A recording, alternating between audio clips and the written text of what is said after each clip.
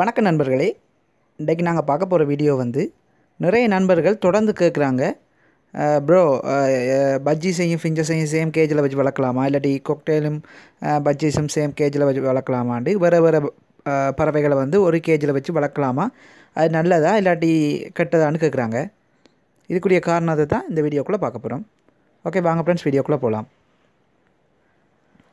ஃபர்ஸ்ட்டுக்கு நாங்கள் 2-3 பறவைகளை தூக்கி ஒரு கேஜுக்குள்ளே போட்டு வளர்க்குறோம்டா அது வேறு இனங்களாக இருக்கும். இப்போ பட்ஜீஸுக்கு வரக்கூடிய வருத்தங்கள் வேறு ஃபிஞ்சஸுக்கு வரக்கூடிய வருத்தங்கள் வேறு தான் இருக்கும். அதே மாதிரி நோய் தொற்றுகளும் வேறு மாதிரி இருக்கும். அதே மாதிரி ப்ரீடிங்குடைய காலம் அதுக்குரிய ஸ்டேஜஸ் எல்லாம் வேறு மாதிரி இருக்கிறதால நம்ம கேஜஸுக்குள்ளே எல்லா பேர்ட்ஸையும் ஒருமிக்கத்துக்கு போட்டு வளர்த்தோம்டா கூடுதலான நேரம் அந்த பேர்ட்ஸ் எல்லாம் சண்டை பிடிக்கும். இருக்கக்கூடிய மற்ற பறவைகள், சின்ன பறவைகளை, இப்போ பெரிய பறவை சின்ன பறவை கொத்தக்கூடிய சான்ஸ் இருக்குது. அடுத்தது வந்து நீங்கள் சாப்பாடு வைக்கிறீங்கன்னா அந்த சாப்பாடை வந்து பெரிய பறவைகள் மட்டும் சாப்பிடும், சின்ன பறவைகள் சாப்பிட்றதுக்கு விடாது, சண்டை பிடிச்சி களைச்சி விட்டுரும். ஸோ அதனால் சின்ன பறவைகள் இறக்குறதுக்கு நிறையவே சான்ஸ் இருக்குது.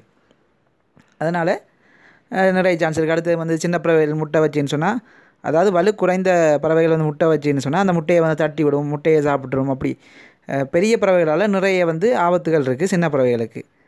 அதே மாதிரி ஒரு பறவைக்கு வந்து வருத்தம் வருதுண்டா பெரிய பறவைக்கு வருத்தம் சில நேரம் குறைவாக வரும். இதே வந்து பெரிய பறவையில் இருக்கிற வருத்தம் கூட சின்ன பறவைக்கு வந்து குயிக்காக வந்து இறக்கக்கூடிய சான்ஸ் எல்லாம் இருக்குது.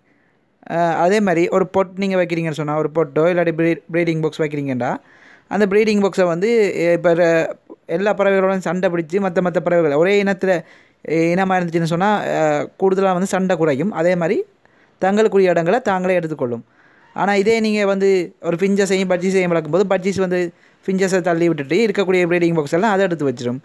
மற்றது இதே மாதிரி தான் ஃபீட் பண்ணுறதுனா எல்லா பிரச்சனையும் ஒருவேளை சிக் வந்தால் கூட சிக்கை கூட வந்து கொத்தி அது சாகடிக்கக்கூடிய சான்சஸ் எல்லாம் நிறைய இருக்குது. இதே மாதிரி நீங்கள் ஒரு வருத்தத்துக்கு ஒரு மருந்து வைக்க போகிறீங்க, ஃபிஞ்சஸுக்கு நீங்கள் ஒரு ஆன்டிபயோட்டிக் கொடுக்குறீங்க, அப்படி ஏதாவது ஒரு மருந்து வைக்கிறேன்னு சொன்னால் நீங்கள் தண்ணியில் கலந்து வைக்கும்போது அதை குடிக்கிற மற்ற பறவைகளும் கூடுதலாக வந்து இறக்குறதுக்கு சான்ஸ் இருக்குது. ஏன்னா ஒரு இனத்தை நீங்கள் தனியாக ஒரு கேஜில் மட்டும் வச்சு வளங்க. அப்படி வளர்த்திங்கன்னு சொன்னால் நீங்கள் ப்ரீடிங்காக வளர்த்திங்கன்னு சொன்னால் ப்ரீடிங் சக்ஸஸ் ஆகும். அதே மாதிரி நீங்கள் ஒரு கொஃபிக்காக வளர்க்குறீங்கன்னு சொன்னால் அப்படி வளர்க்குறேன்னு சொல்கிறாலும் இது வந்து ஒரு சூட்டபுளாக இருக்காது.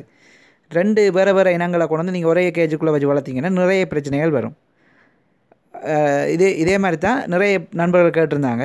சில ஆட்கள் வளர்க்கக்கூட செய்வாங்க, ஆனால் அப்படி நீங்கள் வளர்க்கும்போது ப்ரீடிங் வந்து குயிக்காக ஆகாது, வைக்கக்கூடிய ஃபுட் வந்து வேஸ்ட் ஆகும், வேறு பேர்ட்ஸ் சாப்பிடாது, அப்படி நிறைய பிரச்சனைகள் வந்து தொடர்ந்து வந்து கொண்டிருக்கும். பேர்ட்ஸும் வந்து அவ்வளோ சுதந்திரமாக இருக்காது. இப்போ வேறு இன்னொரு பறவையோட பயந்து தான் இருக்கும். ஸோ நாங்கள் அதைகளை தவிர்த்து கொள்றதுக்காக அது ஃபிஞ்சஸ் வளர்க்குறோம்னா ஃபிஞ்சஸுக்குரிய ஒரு அளவான கேஜ் அடித்து அதுக்குள்ளே ஃபிஞ்சஸை மட்டும் வளர்க்கலாம்.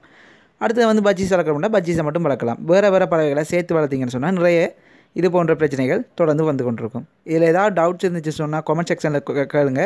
அதே மாதிரி நீங்கள் எப்படி ஏதாவது பறவைகள் வளர்த்து கொண்டு வரீங்கன்னு சொன்னால் ஏதாவது டவுட்ஸ் உங்களுக்கு இருக்குன்னு சொன்னால் அதையும் கமெண்ட் செக்ஷனில் கேளுங்க. இது போன்ற வீடியோக்கள் வேறு என்ன வீடியோ உங்களுக்கு தேவைன்னு சொல்லி சொன்னீங்கன்னா அதுக்குரிய வீடியோ நான் அப்லோட் பண்ணுவேன். இந்த வீடியோ பிடிச்சிருந்தா மறக்காம ஒரு லைக் பண்ணுங்கள். நீங்கள் லைக் பண்ணிங்கன்னு சொன்னால் இந்த வீடியோ உங்களுக்கு பிடிச்சிருக்குன்னு சொல்லி நான் இது போன்ற வீடியோக்கள் டெய்லி அப்லோட் பண்ணுவேன். ஓகே ஃப்ரெண்ட்ஸ், மறக்காமல் நம்ம சேனலுக்கு சப்ஸ்கிரைப் பண்ணுங்கள். நாங்கள் டெய்லி போடுற புது வீடியோஸை உங்களுக்கு நோட்டிஃபிகேஷனாக வந்து சேரும். ஓகே, நாளைக்கு நல்ல வீடியோவோட வந்து உங்களை சந்திக்கிறேன். தேங்க்ஸ் ஃபார் வாட்சிங்.